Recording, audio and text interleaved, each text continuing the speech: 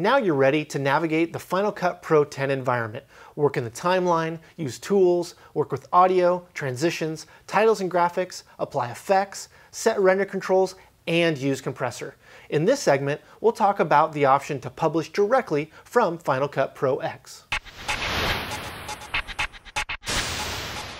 We've learned how to export out of Final Cut Pro 10 and out of compressor. Now you could take those files and publish them to your social media or video posting site, but there's one step simpler. Instead of having to even deal with the file you've exported, Final Cut Pro 10 will actually post it directly to quite a few sites for you. Let's show how that works. We'll go up to the File, Share, and we're going to choose YouTube. Now all of these choices here are all the same, just what site you're logged into is the difference. And of course, what it can and can't do in the settings that given location actually requires. So with Facebook, like who can see it if it's your friends or your fans or what have you.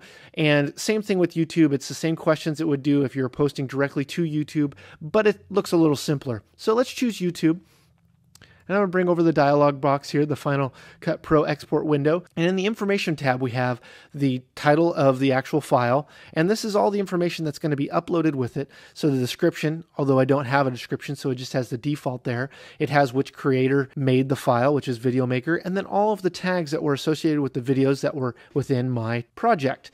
And the nice thing is that it'll actually upload all those tags directly to YouTube so that you don't have to import them after you've uploaded the file. Now, if we go to the Settings tab, it will show you your options here. Now, I'm already logged into YouTube, so I can choose my resolution, compression, privacy, and category all within Final Cut's upload export window here. So what I'm going to do is I want it actually to be HD. If I produce this in 4K, it would have that as an option. I can now choose if I want fast encode or better quality. I think better quality is going to be the better option for us here at Videomaker.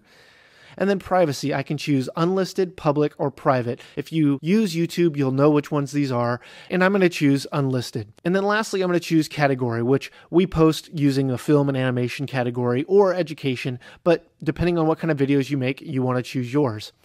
So now we have all the settings that are set up here. 1920 by 1080, 30 frames per second. It's in stereo, 48 hertz.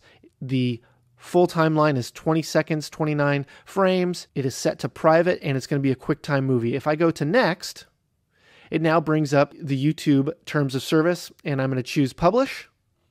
And if I go over to my progress window here, the background tasks, I can see that it's sharing, so it's exporting, writing, and uploading all at the same time. And that wraps up sharing your video with Final Cut Pro X. That concludes our course. I hope you learned a lot and that you watch it again. Until next time, thank you for watching.